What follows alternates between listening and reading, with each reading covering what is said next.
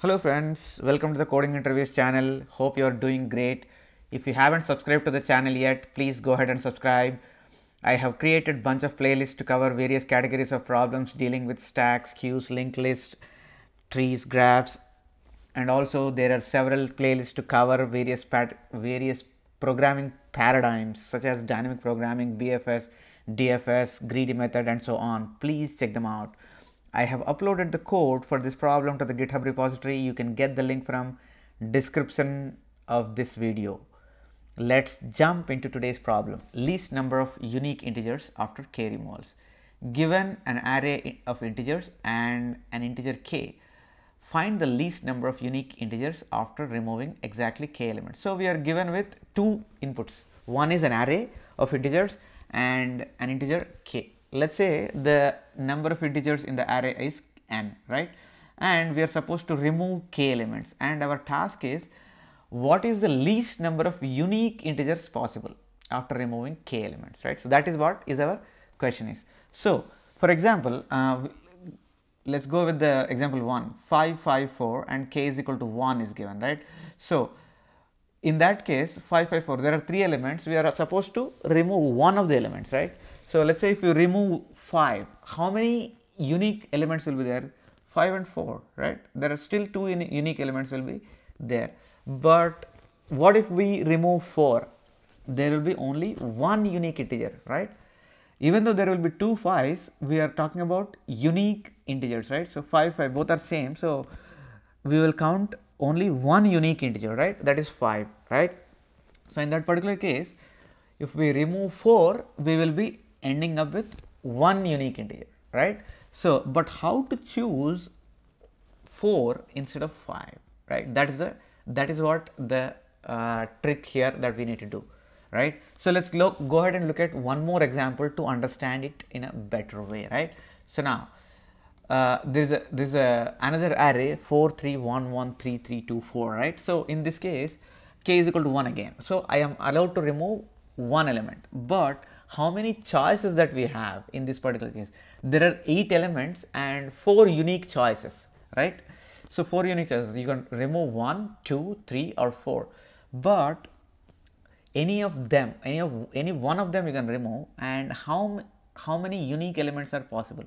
So in this particular case there are 4 unique elements, right? 1, 2, 3 and 4, out of which if we remove 1, how many unique elements are possible, right? If we remove 4, for example the 4, right, this one, there will be still 4 unique elements, so there is no change. If we remove 3, still there is no change.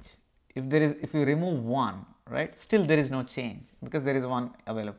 If we remove 2, right, there will be only 1, 3 and 4, that's it, right? In that particular case, what we have to remove? We need to remove 2, right? So that these two examples should tell you something. That means what we are going to do is we will start with the number to be deleted which occurred least number of times, right? So we will remove the number which occurred least number of times. We will start there and we will be removing k such elements, right? So if let's say if k were equal to 3, right, if k were equal to 3 for example, so to start with I will remove 2, right? To start with I will remove 2. So how many more I need to remove? 2 more. So out of 2 more I could take off 2 4s or 2 1s, right? Even if I take off 2 4, 2 1s, it will be same, because if I take 2 4s, right, 2 elements remain, 3 and 1. If I take off 2 1s, 2 elements remain, 4 and 3. So it doesn't matter what elements I remove, right, in case of k is equal to 3 for this particular array. So the trick is to remove the numbers which starts with least number of occurrences, right? So that is the trick that we are going to use to solve this particular problem. So for this case we need to count the number of occurrences of each integer, right? So I have created a map here, and this for loop is going to count the number of occurrences for each element. So that means, for example, this one, right, if I were to do the map, right, so it's 4, how many times it is 2, right, and 3, how many times? It's 3 times. And 2, how many times? It is 1. And 1, how many times? It is 3. Right? 1 is actually 2 times, right? Yes. So now we have this map. What we said is we will start with the least number of occurrences, right? So if we sort this, sort the map, right? Sort the map. That's what we are going to do. So once I sort the map by the number of occurrences, right? 2, 1, and it could be 4, 2, 1, 2, and 3, 3. That's what it is, right? So 4 occur 2 times and 1 also occur 2 times, right? In this array, right? In this array. So this is the sorted map. Now we are going to remove k times, right? So if k is equal to 3, we remove this and we remove this. That will be 3 elements, right? That's it. So how many elements remain? 2 elements. That's what we are going to have. So now that we have prepared this map, we are sorting this map. So this is what is sorting, right? So this will sort by the number of occurrences, sort by num occurrences, right? And then I initialize the map count answer to the map count, right? So that is the total number of elements available. So now I start removing k elements. So for each element, element in the map, I am going through and see if it is less than or equal to k. If it is less than or equal to k, right, just remove that many values from k and decrement the answer. Why are you decrementing the answer by 1? Because those type of elements are gone now, right? That's why we are decrementing the answer by 1. So otherwise you just break it out. So that many element, whatever the answer that you have, that is the answer we are going to return. So basically we will remove that many or k many elements and come up with the least number of unique integers, right? So this is the trick here is to count the number of occurrences and sort them in the order of number of occurrences. So once you know that, the problem becomes pretty simple to understand, right? So let's go ahead and look at the time and space complexity for this. Time and space, right? So time. So here we are going through this complete array one time, right?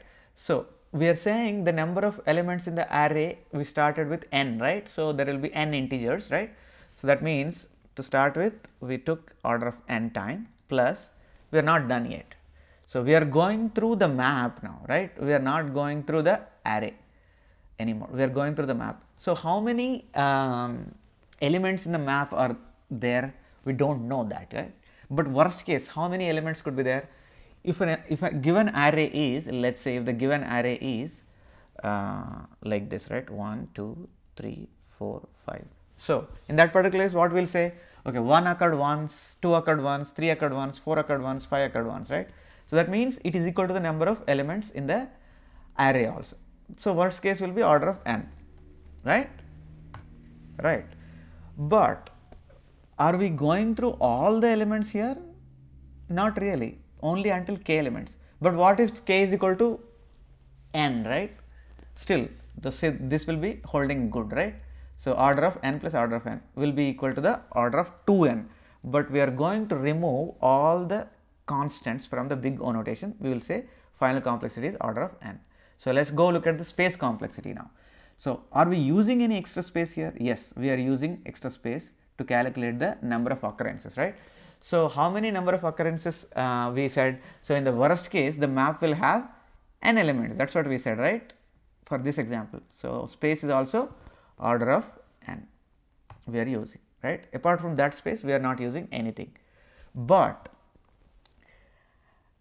when we talked about the time complexity, we just calculated the time complexity for each here and for each here. There is an important thing that we did not consider, which is this statement, the sorting statement, right? That is an important one. How much a sorting would take? If there are n elements, the sorting would take n log n, the best sort, right? N log n, right? So the total time complexity in this particular case we would say is order of n plus order of n log n. Normally order of n will be less than order of n log n. That is why we would say the total complexity is order of n log n, right? So time complexity is order of n log n, on the whole, and space complexity is order of n. If you have any further questions, please post them in the comment section below this video. I will get back to you as soon as I can. I have posted this code to the GitHub repository. You can find the link in the description section of this video below. If you haven't subscribed to the channel yet, please go ahead and subscribe and share among your friends. Please click on the bell icon so that you will be notified about my future videos. Thank you for watching. I will be back with another problem soon. Till then, stay safe and goodbye.